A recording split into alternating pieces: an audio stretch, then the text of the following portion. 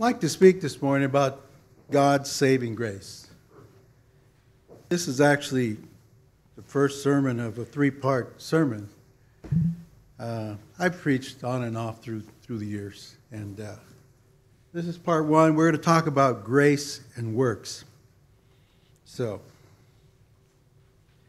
what is grace? Well, in the Greek, the word is charis. Charis. And it's used in many different ways. One of the ways that it's used as a favor or a kindness or even a showing of friendship. In Genesis 6:8, we see in the Bible that Noah found grace in the eyes of the Lord.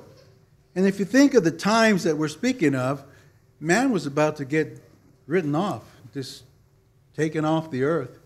But Noah found grace in the eyes of the Lord. He found favor, and therefore he and his family were able to be saved.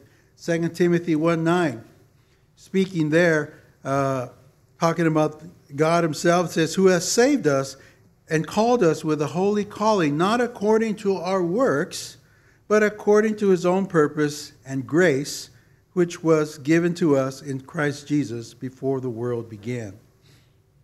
Another common definition is God's forgiving mercy. And in Ephesians chapter 2, verse 5, we can see where it says, did I turn this on? I was thinking about it. I did not. But good thing we have the other. Ephesians 2:5, the Bible says, even when we were dead in sins, he made us alive together with Christ. By grace you are saved. Also, we can call grace the gospel as distinguished from the law. Two different concepts here. In John chapter 1, verse 17, probably one of the most famous verses that speaks about grace. It says, for the law was given by Moses, but grace and truth were given by Jesus Christ. Romans 6:14 says, for sin shall not have dominion over you, for you are not under the law, but under grace. Speaking to Christians of today, and then even. Also, charis is used as a gift. It says, for of his fullness we have all received, and grace upon grace.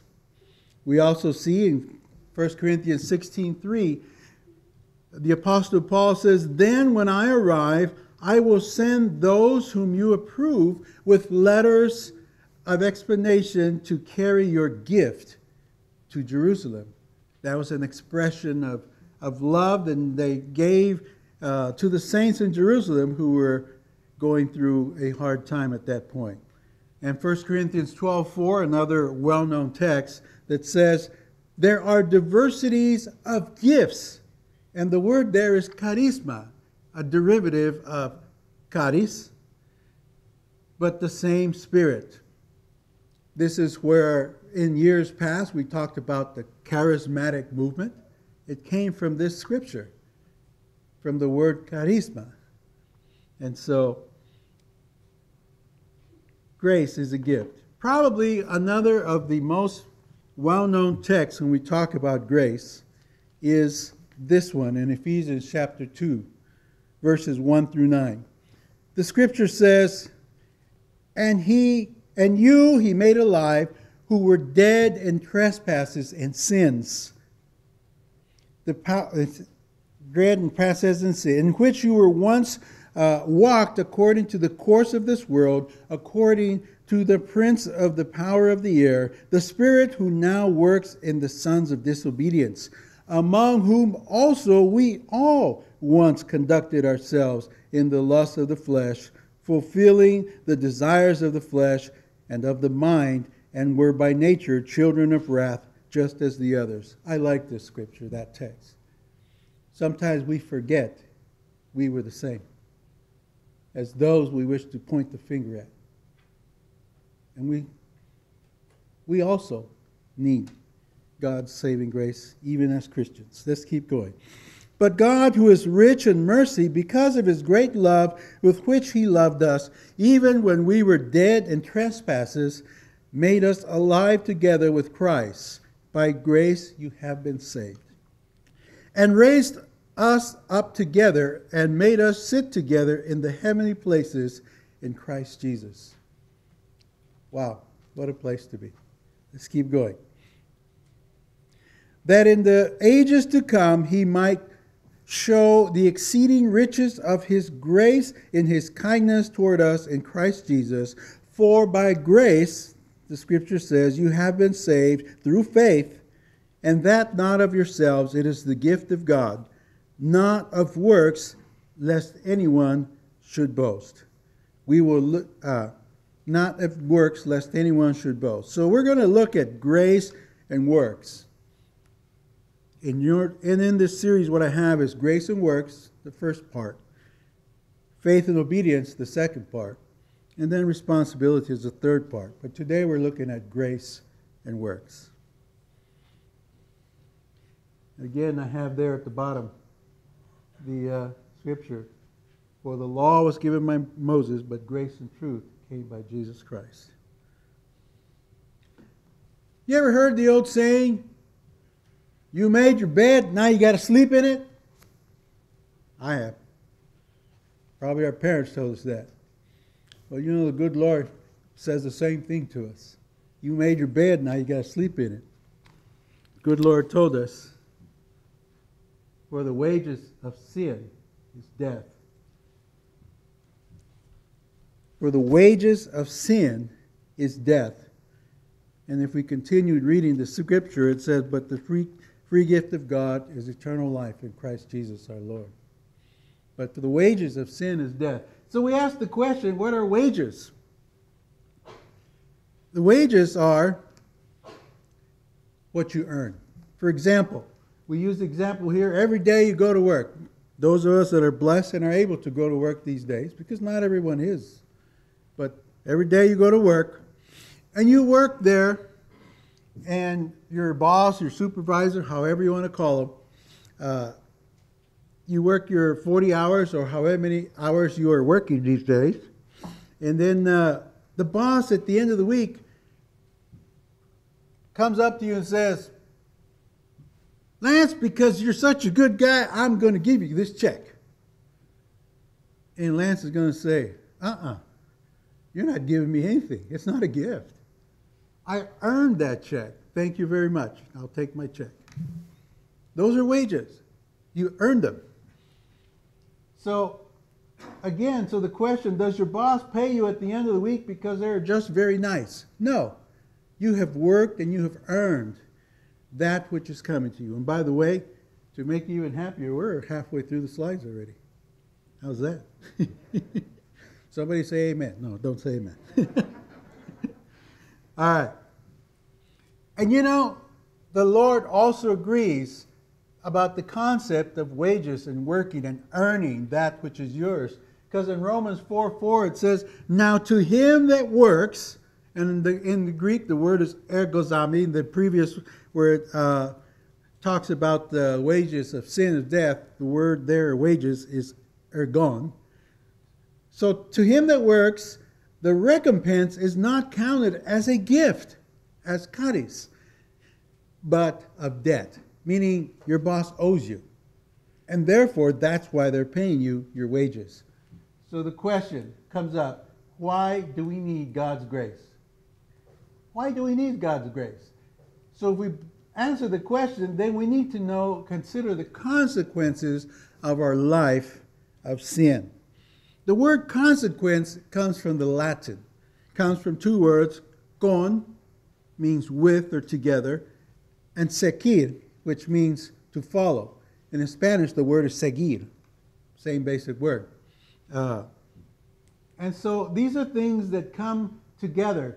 And so if we sin, we will be receiving that which comes with sin, which is the wages of sin. And again, what are the wages of sin? It's death. We're not talking about physical death. Everybody dies, whether you're going to heaven or not. Everybody dies. The concept here is spiritual death. That you are no longer, remember in the beginning we said that, but Noah found grace in the eyes of the Lord? It means you no longer are found with grace in the eyes of the Lord. And therefore, as Mom used to say to us, you're going downstairs, she used to tell us. We didn't have a 2-story house or a basement. So that's not what she was talking about. She says, if you don't behave, you're going downstairs. So, for the wages of sin is death. In the beginning, the Lord said to Adam, and I remember I was thinking, so did he say it to just Adam or to Adam and Eve? No, it was just Adam. Eve wasn't around yet. He said, but of the tree of knowledge of good and evil, thou shalt not eat. And the reason was, he went on to say, thou shalt not eat, because for in the day that thou eatest thereof, thou shalt surely die. And so God told him then, the day you eat of that fruit, in other words, the day you disobey me is the idea here. God gave him a commandment. And he says, the day you disobey my commandment, you shall surely die. Did they drop dead like Sapphira and Anira? No. They didn't drop dead. But they did die in the eyes of God. And then in Genesis, the serpent says unto the woman, you shall not surely die. And you know what? All he added was one little word. Not. For God knows that in the day that you eat thereof, then your eyes shall be opened, and you shall be as gods, knowing good and evil. You know what? Isn't it appealing to be like gods? Man, he hit that nerve right where she wanted to hear, I think. You'll be just like God. It's like, wow, I want to be like God. And so they partook of that fruit, first the woman and then the man. And you know, it's sad to think about it. They had it made. Mankind had it made, but at that point, it was too late.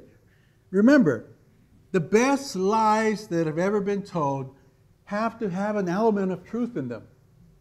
And that makes it a good lie. And so the element of truth was, here, for God knows that in the day you eat thereof, and you know it's true. They ate of the fruit and they began to know good and evil. What did Adam say? The Lord came looking for him, and Adam was hiding. And he says, where are you? He says, well, I hid because I was naked. He says, well, who told you were naked? Did you eat of the fruit that I told you not to eat of? And you know, so they actually were opened, and they did become as gods, knowing good and evil. So what is it they actually earned? They earned two things. He drove the man out of the garden. So he drove out the man from the Garden of Eden. And then this scripture says, for as in Adam all die, even so in Christ all shall be made alive. So man surely did die in Adam, in the sense that they lost favor with God. Remember Noah? Found favor in the eyes of God? Well, when we sin, we no longer have that favor. Wow. You know, it's pretty impressive that grace, the grace of God, can be extended to mankind because, you know, we truly do earn the wage. You know, there was a Civil War story.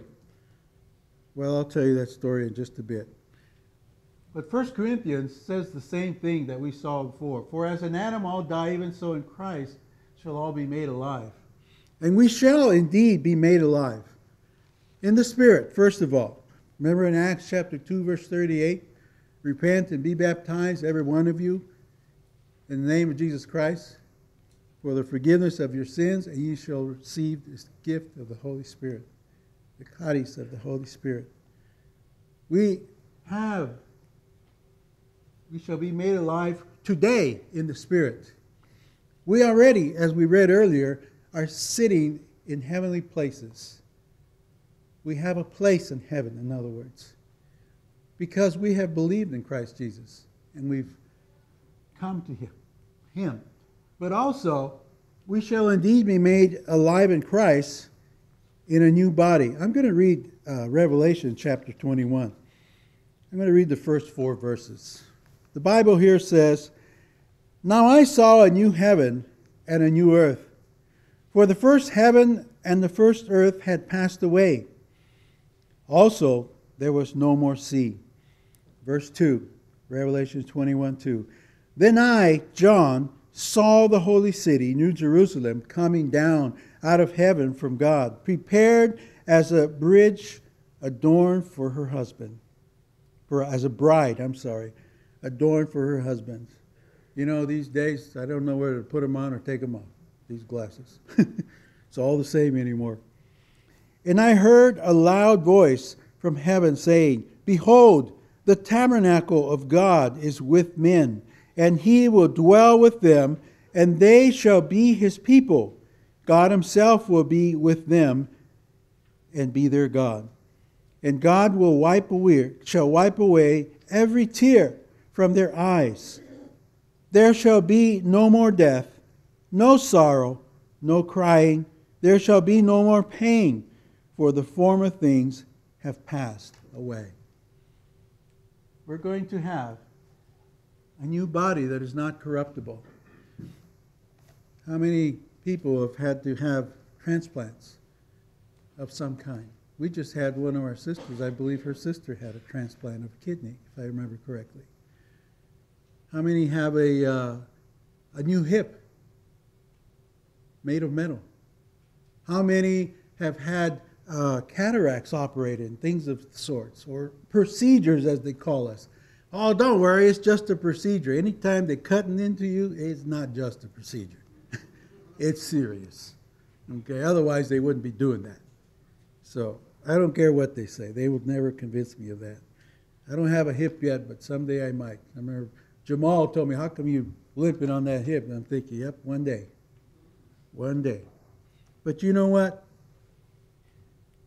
The Lord will indeed, we shall be indeed made alive. We are alive now in the Spirit. And then one day we shall have a new body that's not corruptible.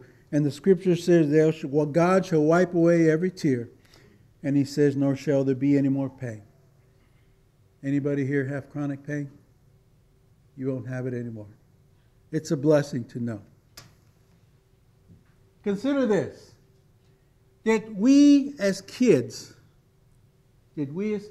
always receive the punishment that we truly deserved? And if not, why not? Why didn't we receive what we really deserved? I'd like for you to consider. I love this song. George Strait wrote this in 1990. He released it. It's called "A Father's Love." I'm going to try and read it. "Got sent home from school one day with a shiner on my eye. Fighting was against the rules, and it didn't matter why. When Dad got home, I told that story just like I'd rehearsed, then stood there on those trembling knees and waited for the worst. And he said, 'Let me tell you a story, a secret about a father's love, a secret that my daddy said was just between us. He said that daddies don't just love their children every now and then. It's a love without end. Amen.' When I became a father in the spring of '81, there was no doubt that stubborn boy was just like my father's son." In other words, me. That's what he's saying. "And when I thought my patience had been tested to the end, I took my daddy's secret and passed it on to him." I'll jump to the last verse or stanza. "Last night I dreamed I died and stood outside those pearly gates, when suddenly I realized there must be some mistake. If they knew half the things I've done, they'll never let me in. Then somewhere from the other side, I heard these words again. Let me tell you a secret about a father's love. A secret that my daddy said was just between us. He said, daddies don't just love their children every now and then. It's a love without end. Amen. God loves us. His grace is so great. There's no reason he has to extend it, but he does. Ephesians chapter 2, verses 8 and 9 says, "For by grace you have been saved through faith, and that not of yourselves, it is the gift of God. Not of works, lest anyone should boast." There's nothing we could do to earn that salvation. The Apostle Paul was possibly one of the apostles that worked more than any of all the other 11 combined. And yet, even after all that he did, after all the beatings he took, after being crucified himself later, he could never repay what God had done for him. Nor can we repay what God has done for us. I love this song.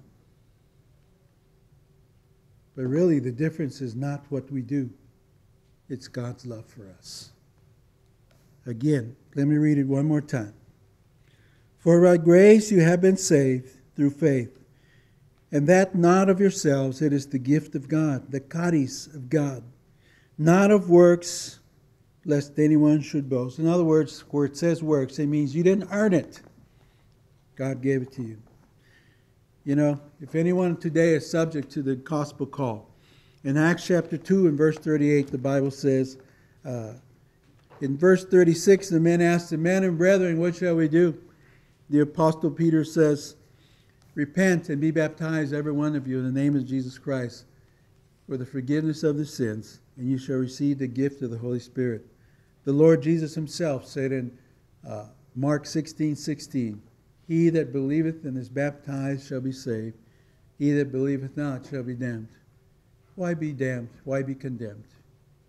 Come forward today if you are subject to the call. Jesus loves you and has provided his grace that you might be saved today for the rest of your life. Let us stand and sing.